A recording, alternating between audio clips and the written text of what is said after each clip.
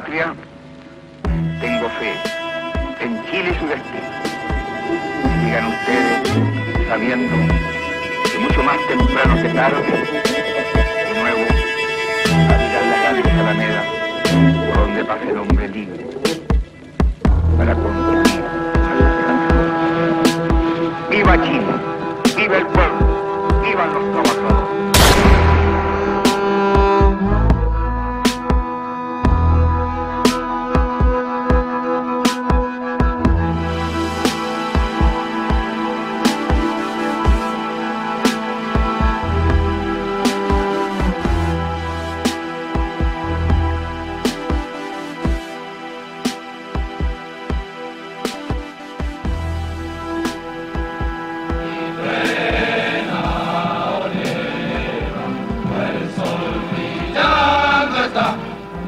This song was on the lips of the soldiers as they marched on the presidential palace. It happens to be a Nazi marching song. Traditionally, the armed forces have been popular in Chile. Generals and admirals have been national heroes, and traditionally, they've stayed out of politics.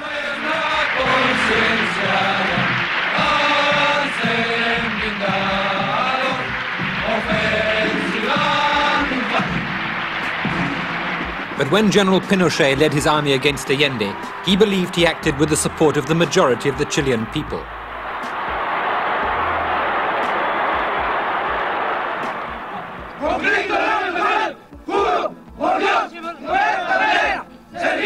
His men still solemnly swear to loyally serve their country according to the established laws.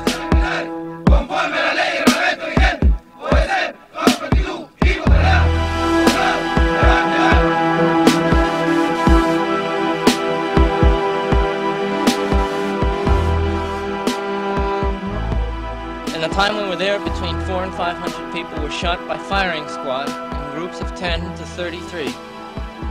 As 33 was the largest, 37 was the largest group that was let out to be shot inside the stadium, in the playing field itself. At dawn, crowds still occasionally gather to view a corpse cast up by the river. Inevitably, people conclude this is part of the purge of Marxists, but Admiral Marino says no. We don't like killing anybody. Our armed forces are for defense against enemies from abroad, not inside. On the other hand, there's not many examples of countries getting rid of communism, so we are kind of a new experience, because if Spain got rid of communism, it was through a long war.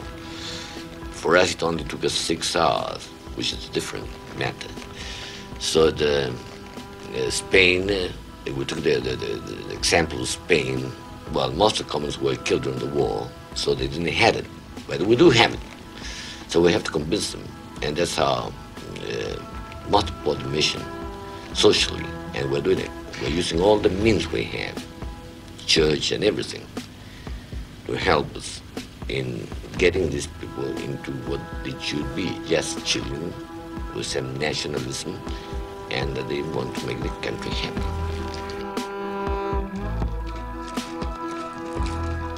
Till 3 months ago, these men ruled Chile.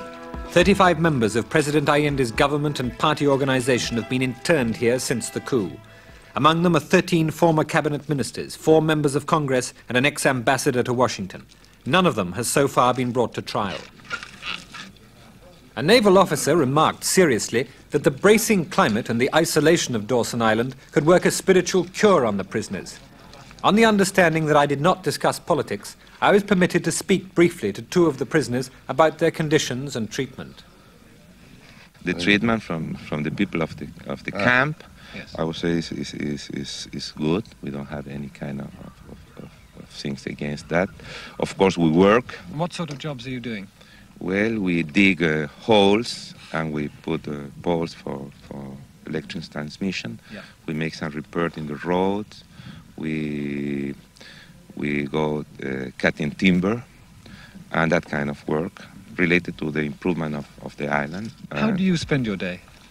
Well, we start at 7. Later on we have coffee and bread. At 8 we start working. We work till noon.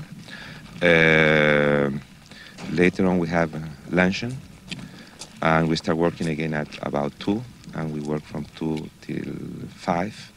Then we have a cup of tea and bread. And later on, from 6 to 8, we have organized some conference among ourselves in the different specialists. We have several specialists. We have several doctors, several lawyers, several engineers here. Economists and so on. What do you do? What do you do? Well, I am teaching my very poor English to other people of our group. So what are your hopes for the next period of time? To have lawyers and to go to trial and to clarify our legal situation.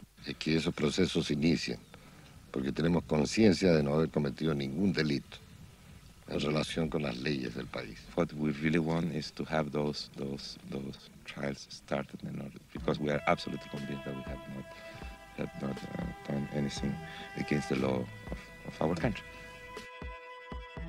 Even though he seemed very calm when he gave the interview to the BBC Panorama team, Orlando Letelier had already been tortured. He was held in various concentration camps from his arrest, being the first high-ranking official of the Allende government to be arrested on the 11th September 1973.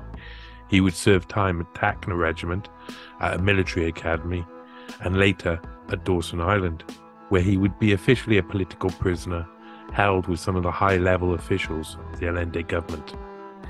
International diplomatic pressure ensued, and eventually, in September 1974, Orlando Letelier was released on the strict condition that he immediately leave Chile. At first, Letelier and his family resettled in Caracas, but was soon convinced by Saul Landau to move to the United States. In 1975, he made it to Washington, D.C., a place where he eventually would be killed the following year. The ambassador's residence is right off Sheridan Circle, maybe just a few houses down, which is where Orlando Letelier used to hang out when he was ambassador during the early years of the Allende presidency. I had a film that we had shot in Chile called ¿Qué hacer?, or What is to be Done.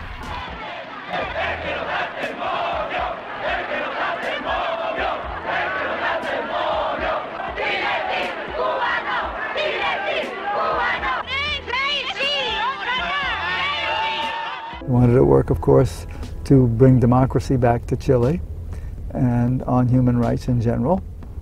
And both Mark Raskin and Dick Barnett, who were the co-directors of IPS, thought it was a good idea. And we hired him. He didn't stay all that long because Pinochet blamed him for several of the bad things that were happening to Chile as a result of Pinochet's human rights violations. The Kennedy Amendment, which cut off all arms sales and shipments to Chile. And then the Harkin Amendment, which cut off all the rest except for humanitarian aid. And although Orlando was not responsible for either one of these, Pinochet in his narrow-shaped brain, of course, blamed him. And he ordered the head of the secret police, Manuel Contreras, who was a colonel, to do the job. Contreras in turn picked Michael Townley to organize the mission. It was, I remember, a warm, slightly drizzly morning. Orlando's car came to rest just here at the embassy doorstep. Townley had put the bomb at a place in the I-beam where the bomb would blow straight up. Ronnie was sitting in the seat next to him and just took a piece of metal in the throat, and that wiped her out. I just felt an overwhelming sense of sorrow and sadness, but I also felt that we have got to get the people who did this. And there was no question in my mind that the only possible suspect was named Augusto Pinochet. But Pinochet never got his name on that indictment with the signature of the U.S. attorney. And that was a tragic blow to American justice. In 1975, Colonel Manuel Contreras, chief of the Chilean secret police, organized the first inter-American meeting on national intelligence. This was a covert meeting where security delegates from Chile, Bolivia, Argentina, Uruguay, and Paraguay signed up for a new intelligence sharing arrangement designed to track subversives and persons of interest. Brazil joined in 1976, followed by Ecuador and Peru 2 years later. In addition to sharing information, the accords also allowed for agents of one country to operate easily in another. This meant that people could be tracked and captured easily even after fleeing their country. and could be subjected to torture and violence without any sense of protection or asylum. While Operation Condor was not a US program, declassified documents show it undeniably had the backing of the US. The US was equally paranoid about Latin America becoming a base for left-wing uprisings, and the brutality of Operation Condor was a convenient and effective method of containment. The Condor program existed during both the Nixon-Ford and Carter administrations. The Nixon-Ford administration directly financed and armed many of the dictatorships involved. The US also directly trained many officials who went on to create the Condor system at the US Army School of the Americas training camp in Panama, where they were taught counterinsurgency tactics. The US also provided communication support, which was crucial to the operation of the Condor program. There is no question that the US had full knowledge of the scope and brutality of what was taking place. Operation Condor began to collapse in the late 70s after the assassination of Orlando Letelier, a Chilean diplomat close to Salvador Allende. US President Jimmy Carter pressured the Chilean regime to curb its repressive tactics, while Chile and Argentina began fighting over control of the Beagle Channel in 1977. The conflict, which nearly led to war, also began to create fractures between other dictatorships. But the end of the Condor program did not spell an end to political repression and violence in the region. The different regimes' agents and police continued to cooperate to kidnap, murder, and torture people for years to come. The Condor program resulted in an estimated 50,000 killed, 30,000 disappeared, and up to 400,000 arrested and imprisoned. Newly declassified documents obtained by the National Security Archive show that on September 21, 1976, only 5 days before a car bomb planted by agents of Chile's Augusto Pinochet regime rocked downtown Washington, D.C., Secretary of State Henry Kissinger rescinded instructions sent to U.S. ambassadors in South America to warn military leaders there against orchestrating a series of international murders.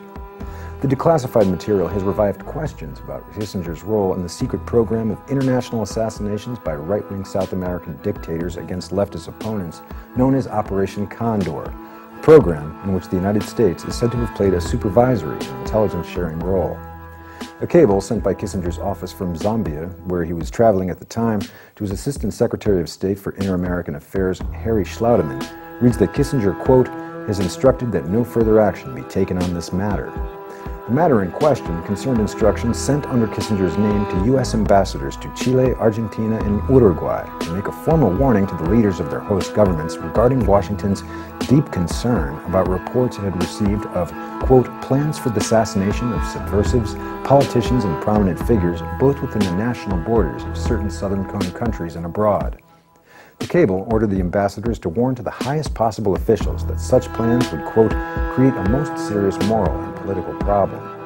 Only a few days after Kissinger blocked the warning, a massive Operation Condor car bomb murdered former Chilean Foreign Minister Orlando Letelier and his 26-year-old American colleague Ronnie Moffat in Washington, D.C. The National Security Archive's Peter Kornblau said, quote, the Kissinger cancellation and warning the Condor nations prevented the delivery of a diplomatic protest that conceivably could have deterred an act of terrorism in Washington, D.C.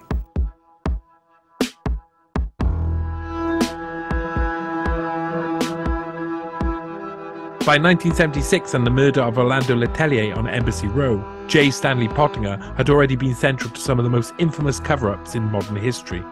Watergate, the assassination of Martin Luther King, the standoff at Wounded Knee, and the Kent State Massacre each had Stanley Pottinger's fingerprints all over their official narratives. Pottinger had become the Winston Wolfe of the Nixon and Ford administrations, and this Mr. Fix-It wasn't conspiring alone. Pottinger had extremely close ties to George H.W. Bush, who was at this time the director of the CIA. When Eugene Proper began his investigation into the murder of Letelier and Moffat, he was soon linked up with the Justice Department's man for all seasons, J. Stanley Pottinger. Pottinger took Proper to CIA headquarters to discuss Operation Condor with Bush, as covered in Assassination on Embassy Row.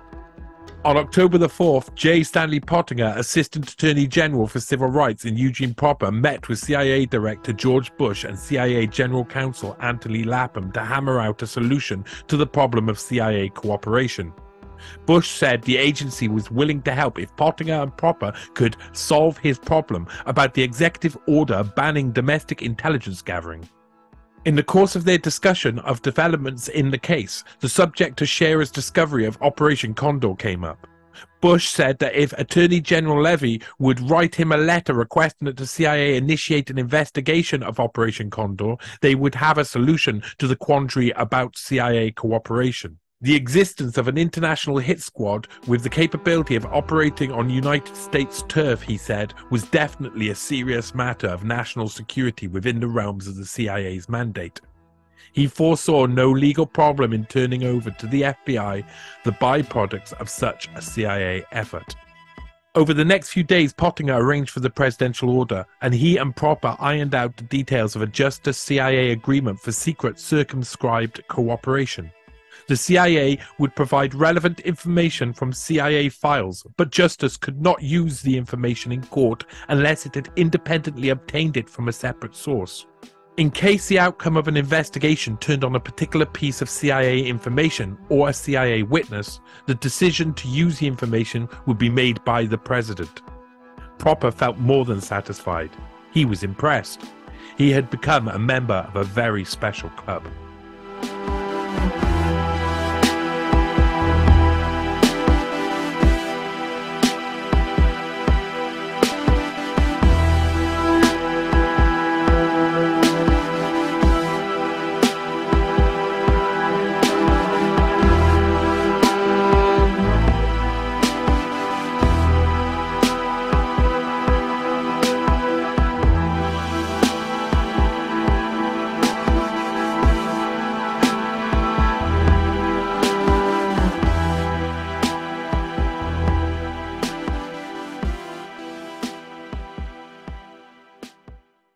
Can I tell you a little story? Please. When I came here, one journalist said, anybody dumb enough to accept the job is too dumb to do it. He got a great laugh from people because it's kind of a funny line, let's face it. But God, I said to myself, how sad for our country when we're facing some tough opposition in this world to take such a cynical view of intelligence in the 1976 time. You know, he got his laugh, and I got my little hurt inside from it, but it made me determined that I'm going to approach this job with pride, and they can have all the jokes they want on television about the CIA. It's vital to the national security of the United States. And I feel so dedicated and strongly about it that I just wanted to wedge that in, apropos of no question you've asked. How long are you going to stay? I serve at the pleasure of the president. I understand that.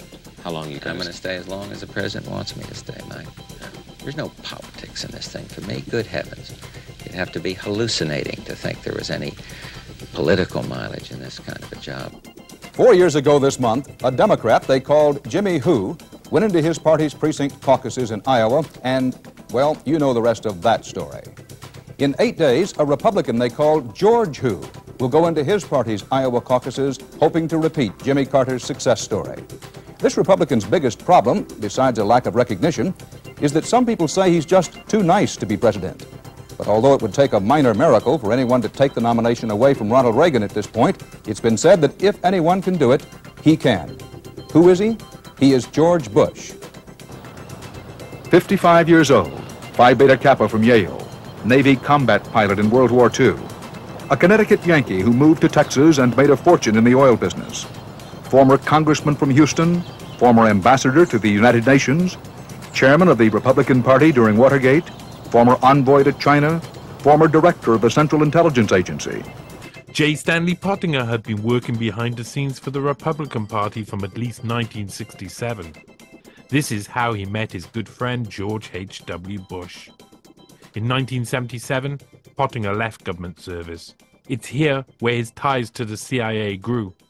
After all, within a few years, he'll be running guns with Jeffrey Epstein.